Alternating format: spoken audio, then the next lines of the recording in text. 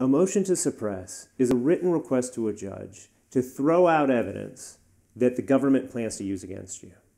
Evidence such as incriminating statements or physical evidence like drugs or guns. Anything that was obtained in violation of your Fourth Amendment right to be free from unreasonable searches and seizures or your Fifth Amendment right to not incriminate yourself.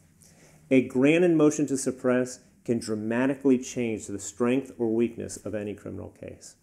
You have a Fourth Amendment right to be free from unreasonable searches and seizures, and you have a Fifth Amendment right to not incriminate yourself.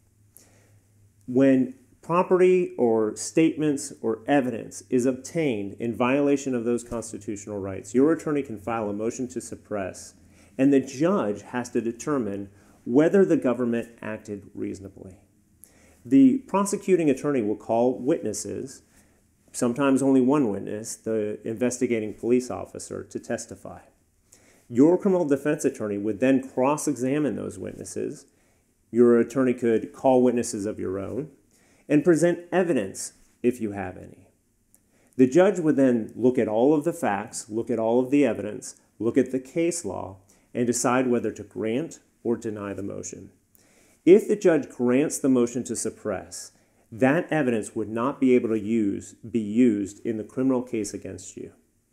If the judge denies the motion to suppress, that evidence would be able to come in to the case and to the trial and would be able to be used against you.